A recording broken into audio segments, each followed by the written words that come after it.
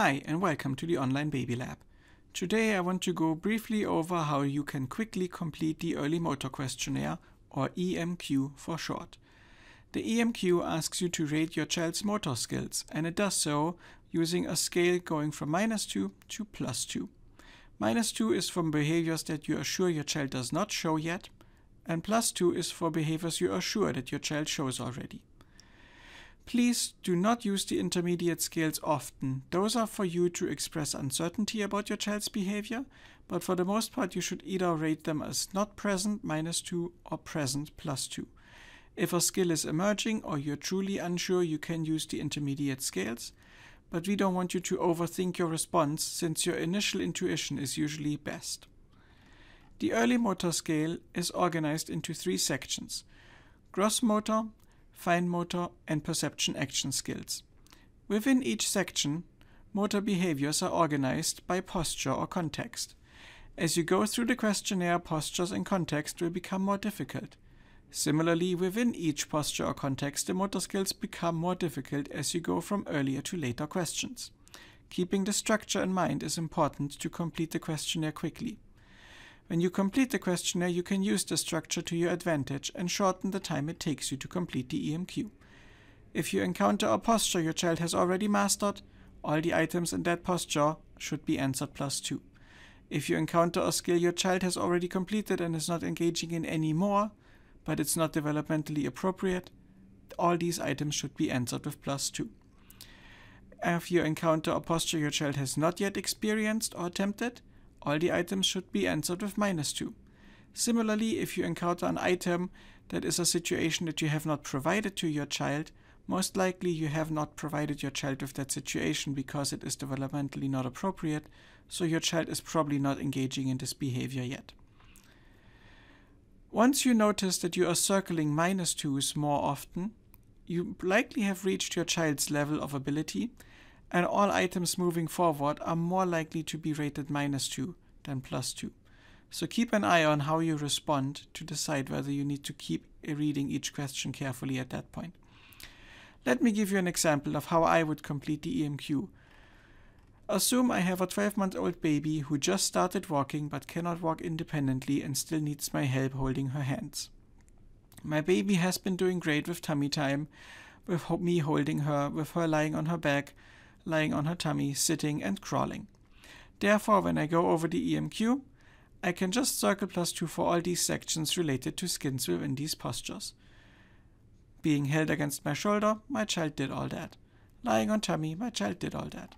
Lying on her back, my child did all that, but maybe that last one, standing up without rolling to a side, I will have to think about that, and maybe that's an item where I'm a little bit unsure about. Sitting on my lap, my child does that perfectly fine. Placed into a crawling position, I said my child is crawling, those are all +2s. Placed into a sitting position, my child is sitting very well, these are all +2s. Placed into a standing position, this is the level where my child is currently, so I have to read these questions carefully and think about them. For the most part, my child can walk alone, but only if I hold the hand and take a few steps without me, but mostly falls back down.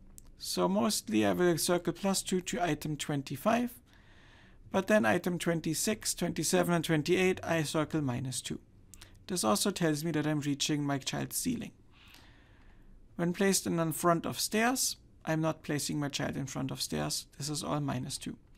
When moving around freely, this is all the child walking alone without help, and my child doesn't do that much, so this will be all -2.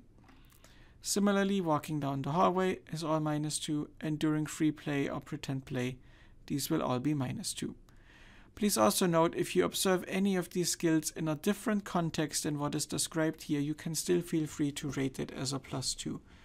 The context is meant to give you an example where these behaviors are most likely to occur.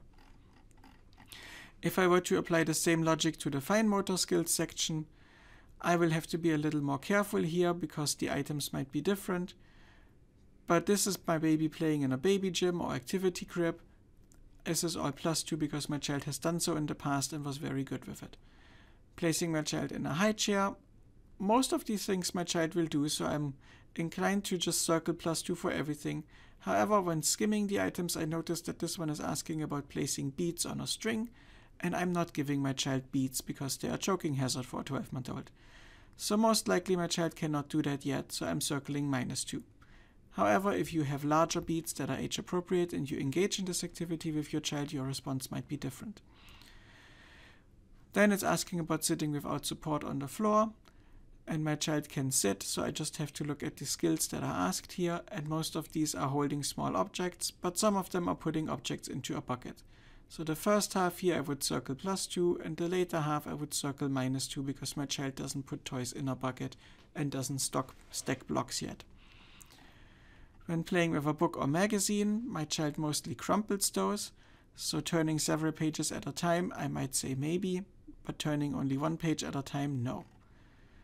When drawing on a sheet of paper, my child doesn't draw, however, my child might grip a crayon, like it would grip a rattle, so I'm gonna say yes to that, but I'm gonna say no to all the others.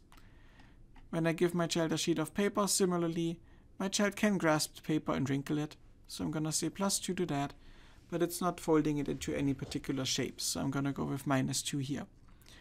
Then finally, playing with a shape sorter or piggy bank, my child cannot successfully insert shapes without help, so I can say -2 to all of these. My child does not stack blocks yet, so I can say -2 to all of these. And we don't use activity or coloring books. All these items are more complicated, and my child doesn't dress herself yet, so all of these will be -2. So as you can see, using the strategy, you can quickly eliminate large parts of the EMQ for you to think about and only focus on the areas where your child is currently developing skills.